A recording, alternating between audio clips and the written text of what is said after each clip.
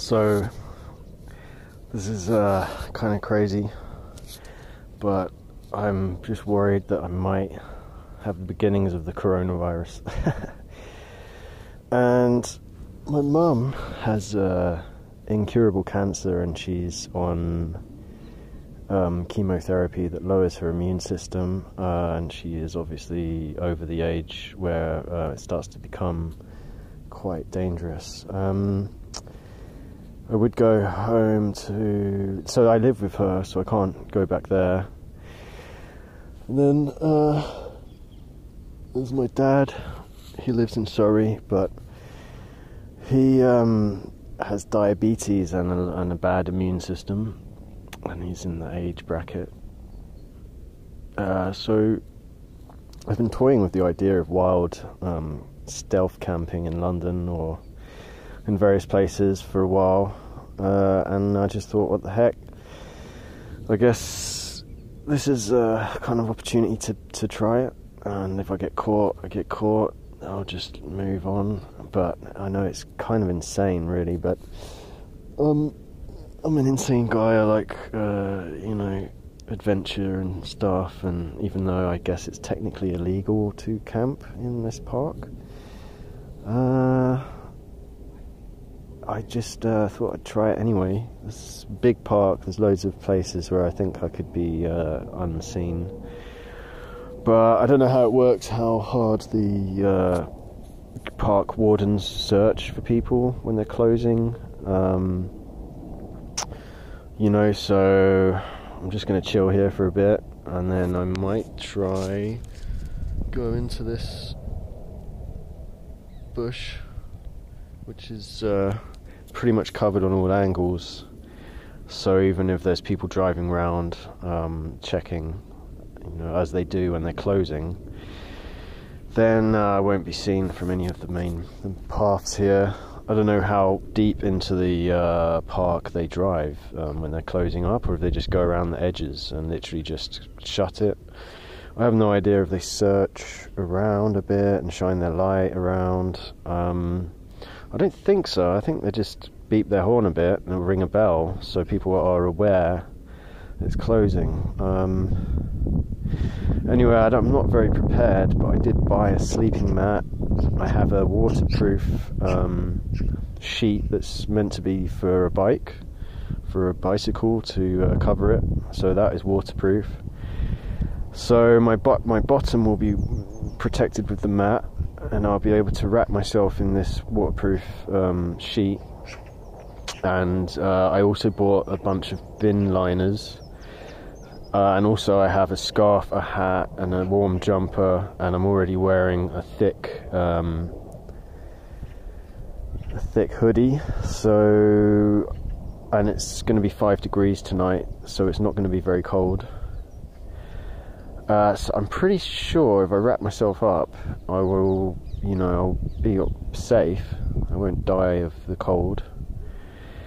The only thing is, I'm not really prepared when it comes to food and water. I have one donut, which is obviously not very nutritional, but high calories, which could be good. And a tiny bit of water. And there are taps in this park. So either in a bit, or once I've rested my feet, I'll fill my water bottle, or I'll wait until the park's closed, and then I'll go and fill it at the public drinking fountain, that's the word. So it's all a bit scary, obviously, and an experiment, but it's something I've been wanting to do. I just hope, I guess the worst case scenario is I get caught and they fine me. They try and fine me money. At the end of the day, this is just an experiment, and it's not dangerous. I can always just hop over the fence and get on a bus home to where my mum lives. I can just get, there's 24-hour buses, but I don't really want to do that. But then it begs the question, obviously, as well, if I do have the coronavirus, which hopefully I don't, it's just an unrelated, kind of slight fever and slight kind of flu. But if I do have it, then this isn't, I don't know what I'm going to do. I guess I'll go to I'll call the number, the NHS number, non-emergency 111 or something, and see what they recommend. But usually it's self-isolation for 7 days, which I can't do that at home because I don't want to give my mum this, because it could actually kill her. So kind of left in a very tricky situation. Obviously I could be overthinking it and I'll just have some unrelated sort of thing hanging around. Another scary thing is the battery on my phone. It's not fully charged. It's only like 60%. But I guess that doesn't really matter. It's not life and death. You know, at the moment none of it's life and death. It's all kind of just a hypothesis, but I think I'd rather play it safe and stay away from my house for one night. I may feel better tomorrow. So I've walked around and managed to fill up my water bottle. So I'm just sitting here with this beautiful view. Kind of in a place where if I stayed here until it's closed, I don't know if people would see me, the park rangers. Again, I don't know how deep into the middle of the park they drive when they're closing. Hopefully they just go around the perimeter beeping their horn and lock all the gates and then piss off. So otherwise, yeah, I'm fucked. As I say, I don't really mind if they catch me, if they just move, you know, kick me out. I'm just worried if they want to find me or something. But if I just lie here, then I can always just pretend I fell asleep. I don't know if this is a good idea. I'm a bit out in the open, but as I say, not really detectable from the main pathways. Pretty far away from them all. If it gets dark before they start looking around, I don't think they'll see me. Well, I moved from the beautiful view. I can see a path there and I can see a path there, but I come back to this tree which has this whole shrubbery around it. I'm thinking of going right in there, so I should be protected from the wind somewhat and stuff. I was just reading an article about a guy who slept in London parks for 30 nights. And he said no one seemed to care, and he only had one encounter with a homeless person, and he said it was really nice. So I guess it's going to be alright. So I'm just waiting a bit longer really for the light to come down a bit, until I think no one's going to find me in there. Yeah. I have a donut. I managed to fill up my water bottle, and the sun is still in the sky. I'm starting to think that this will be less risky than anticipated, and I just have to sleep until the crack of dawn, where they open up the gates, which will be really early. It'll be 6 or something. So and then I'm scot-free. So yeah, strange experiment, but weirdly I've just been yearning to get the fuck out of the buildings and away from London like so badly recently. I've even considered homelessness or just walking, you know, across Europe with a tent and just hiking for weeks. So maybe this is a good balance where I just go out and do some stealthy urban camping now and again. So maybe next time I'll take a bigger bag and be more prepared, but this was very impromptu. This was impulsive reaction to not feeling well and thinking I may have the coronavirus, and you know, and I may give it to my mum. The sun's kind of coming down. I'm just gonna sit here, see what happens, move into my sanctuary there, maybe sooner than later. So I'm just lying here, a bit cold. I'm lying on some bin bags and stuff at the moment, kind of waiting for it to get a bit darker. I've seen a guy in a high-vis jacket wandering around, kind of worried, and maybe park rangers that kind of walk around, just look around. I don't know though. but where I'm lying, people can see me from the path, so I'm kind of weighing up whether I should just go into the shrubs, put my mat down, just trying to be a bit stealth about it. So was gonna try and wait until it gets more dark, but yeah, there's bats flying around, which is quite cool. Let's see, as you can hear, I'm a bit cold, and it's getting dark, so soon I will slink into the shrubs right next to me, see if I can unroll my mat. Hopefully I'm not about to get busted. People can see me where I am, but I'm just in a public park, just lying down. I could just say I fell asleep. Anyway, shivering a bit, but I know I'm not going to die. I think once I'm lying on a mat and wrap myself in bin bags, I will be pretty toasty. I can hear someone's voice over there. So you may be able to hear that it's got very quiet now. I don't think there's many people around. I can't really see anyone anymore.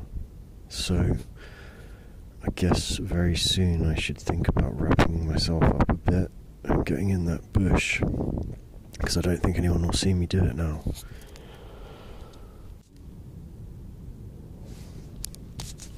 Okay, I don't know if you heard that, but there is a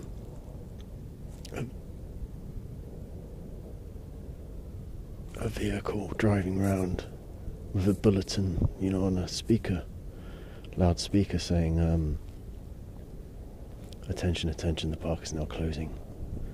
So I'm just going to lie here a little bit longer.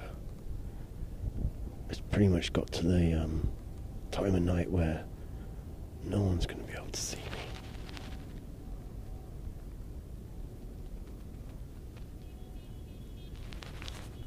Yeah, there's a vehicle driving around.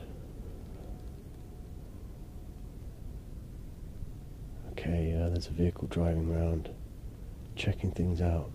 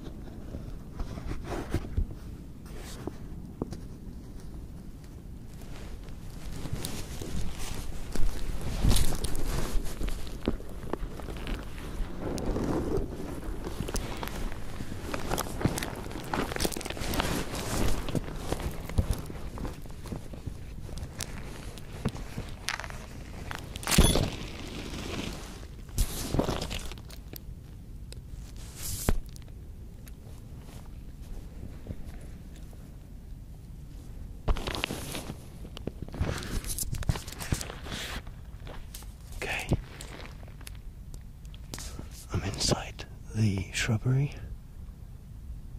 I've rolled out my sleeping mat. Just gonna make sure the coast is clear and wrap up a bit warmer.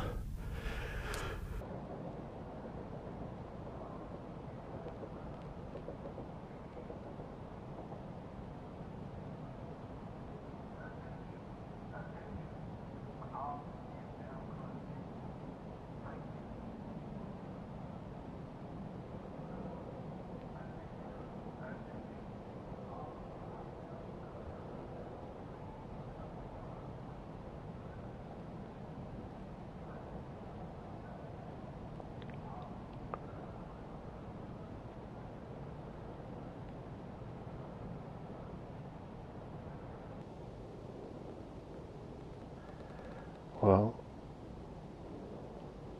it seems to be going pretty well so far. I'm just lying flat. I've got my legs in the bin bag. I'm just trying to stay really still and quiet. Because they're checking the park now. I'm driving around. But I very much doubt anyone will spot me here. Especially lying flat.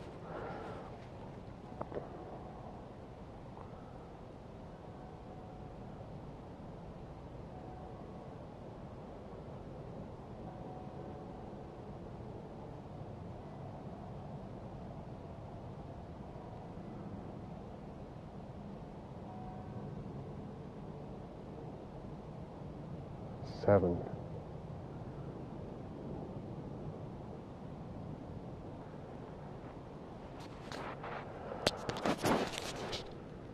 Well, I got to the point where it's pretty obvious no one's going to really spot me unless they see my light or torch or lighter.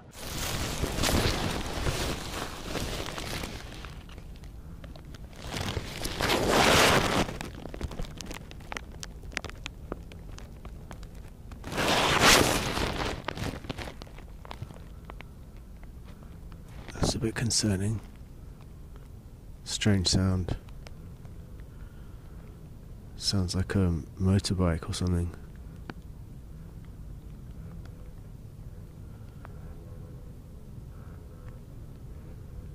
Fuck.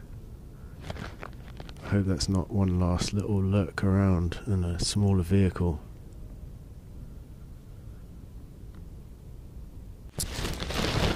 I think that vehicle must be outside the park, and I'm okay. Still a bit concerned, obviously. I can't hear anything like any people or vehicles inside the park except that motorbike thing. I am a bit cold, so I'm gonna wrap myself up more. Now I think I'm safe. Put some more bin bags around my body and stuff. I probably should have bought a sleeping bag. I can always get a bus home or go for a jog. So, seems like it's all clear. I'm all wrapped up and it's not too cold. I'm gonna get my legs really wrapped in the bin bags because they've come off my legs somehow. Just lying here. Everything seems okay.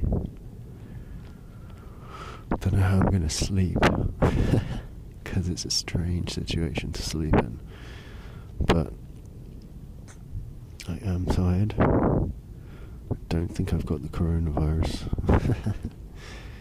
If I do, then it's in the very early stages, but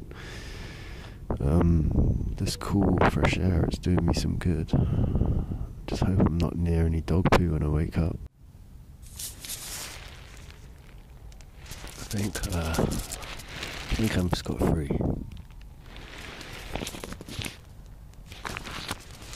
I'm sitting here wrapped in a bunch of bin bags. I'm pretty warm actually.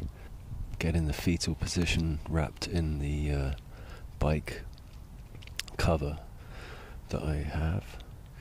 I can always put more and more bin bags around me. I got two on my top half, one around my waist and one on my legs. So nothing bad happened yet. Just about see the lights over there, but yeah, you can't really see. You can't see the tree or anything. I can still just about see in this light. So I'm home. I survived, but I'm just editing this. Unfortunately, I didn't really get any shots of what happened after that. Basically, no matter how many bin bags I was wrapping around my body, I could never seem to stay warm. It's kind of stupid of me, obviously, to go out there so ill-prepared and guess it's a learning curve, but yeah, next time 100% gonna have a sleeping bag, which is kind of stupid that I didn't have one yet. I know I should have bought one really. I was in a camping shop just before that and I got the mat.